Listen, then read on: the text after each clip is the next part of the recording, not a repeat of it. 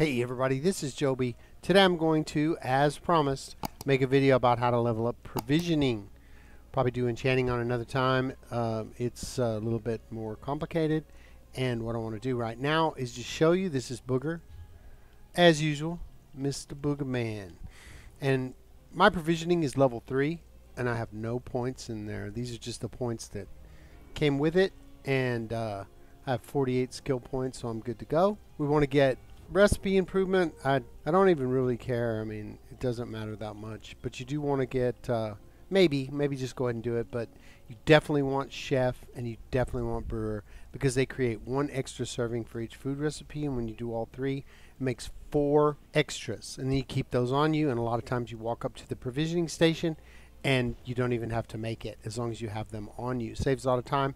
This and alchemy will, you know, you can just skip those. You don't skip them, but you just go and check.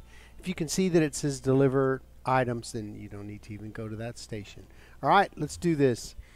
So what I'm going to look for is, okay, so for like any of these, you know, these are just recipes that I happen to have on me from just running around and picking stuff up. I might have gone to the guild bank and got a bunch out. I cannot remember. I have too many characters. So I probably did. I probably went to the guild bank and got a bunch of recipes. If you don't have recipes, here's what you can do. You can go up to my man Rodru. What's up? You can go to the brewer. So you can buy this recipe for, I already know that. I already know all these. I don't know Banana Surprise. I'm not going to buy it, but it is $2.70. It's great to buy your recipes on characters when they're small, because they're only $2.70. They'll get up to like 1,800, you know, when you're fully leveled out. Inflation, the cost of doing business. But you can buy the food recipes from the guy here. This is in Blackwood, but you just need to find a chef, and you can buy the other recipes if you go out and you go over to this place.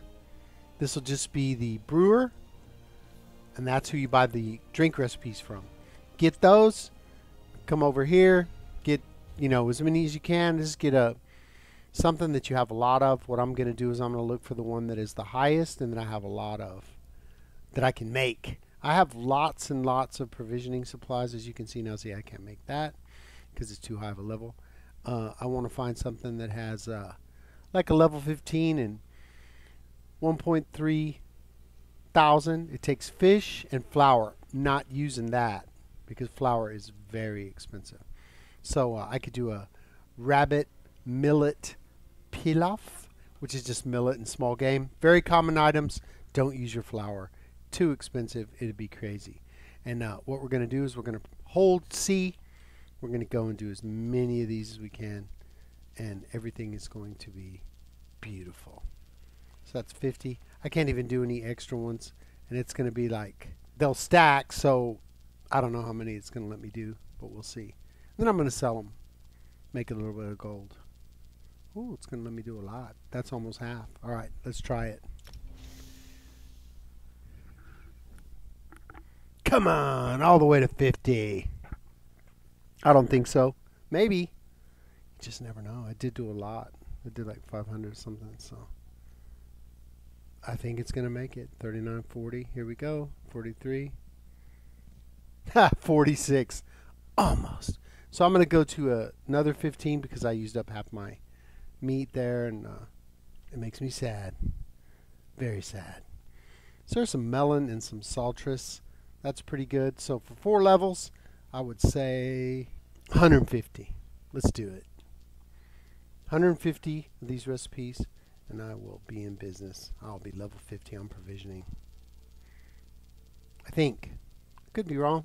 You could just do a bunch and don't care about, you know, conservation.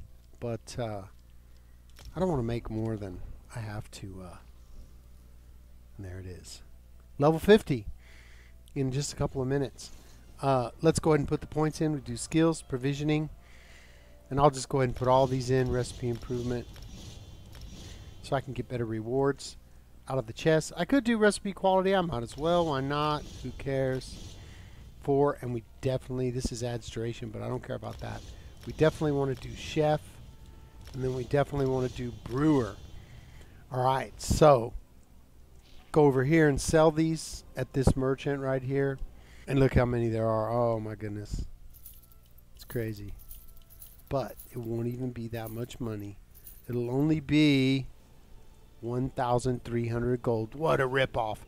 Now, what I want to show you is if we go here, and I'll just make I'll do something like, I can do all these, of course. Make a pork sausage.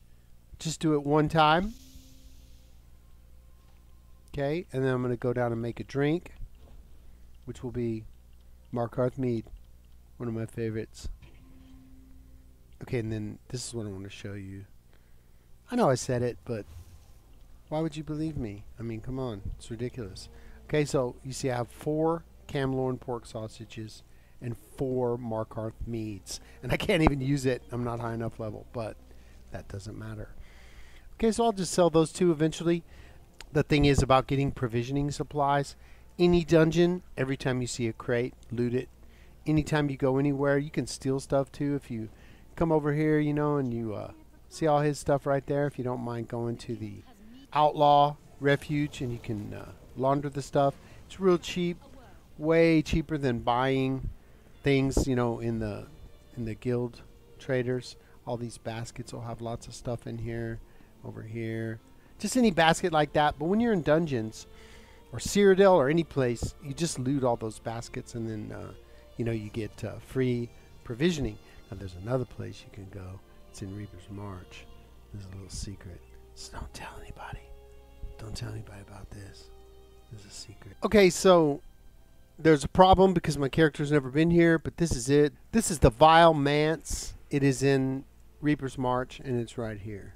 This whole place. And what you do is you go inside that place. It's considered a delve. I don't know why. I think it's a public dungeon actually, but you go inside there and then you look around for a boot that has a key in it. Once you get that key, you can go unlock the cellar. You can loot all the stuff in the kitchen and all around. There's lots of stuff. But you go down inside that delvish public dungeon or whatever. Kill all those people, but there's so many crates in there. I mean, you can like run around in there, and then all you have to do is port to any house you don't own. So what you would do, you're inside the Vile Manse, you're running around, and then you just go ahead and port to the Sleet Creek house from inside the dungeon to preview it, and then you will just walk out the door and you'll port right back to the Vile Manse and everything will be refilled again. So run around, do your little route downstairs, come out and be up on the top of the cellar door, and then look on the map and just go ahead and go to Sleet Creek House, or you can go to this other one if you want to, Serenity Falls Estate, or you can go to Dawn Shadow. It doesn't matter. You just travel there to preview it and then just walk out the front door and you'll be right back where you were over here, and then everything will be reset and you can just do that forever and get lots of stuff. I showed you guys that when I was talking about the flower farm. Some kind person in the YouTube chat had told me you can just go to a house and when you port back you'll just be right in the same place you were and everything will be refilled. So it's a great way to farm materials. I know a lot of people don't really care about any of this kind of stuff, but it is a great way to make money. It's a great way to just be self-sufficient and have a great time in the game without spending any money. It's free stuff. Just got to pick it up. Alright, well that's about it. I hope you guys found this useful, so please give me a like and a subscribe if you enjoyed the content. Leave a comment in the comment section. Tell me what you think. Do you like provisioning? Do you like to cook food? Are you a foodie? Do you have any ideas where to go to get provisioning supplies? If you'd share it with us in the comments section, we'd all love you very much. And when we saw you the next time, we would all kiss you on the mouth as a group. Wouldn't be very sanitary, but it would be fun. Join me on Discord, the most chill Discord server on the planet. There's a link in the description. And if you're not doing anything, 8:15 p.m. Eastern Time, follow me on Twitch. Upper Echelon Mediocrity is the name of the channel. Have a lot of fun in there. Recently, I've just been doing a lot of goof-off stuff, like running around doing writs, just talking to people in the chat and stuff, and you know, how Isle's coming, so it's kind of like real tense situation. You know, people don't really want to get involved in stuff. I think they're all ready for some new material, some new content. If you're on Xbox North American server, you can join my guild. My guild's name is Upper Echelon Mediocrity, just like the YouTube channel. Coincidence? I think not. Right now we have 487 total members, 15 members online, a lot of helpful, friendly people, and people that will help you out if you need to do something or craft some gear or something like that. You can just ask in chat. And we are not in the Guild Finder, so you need to send me a message on Xbox. My name is Chaoty, Chaoty, and I'll get you in as soon as time permits and whatnot. All right, so until that time, let's get paid.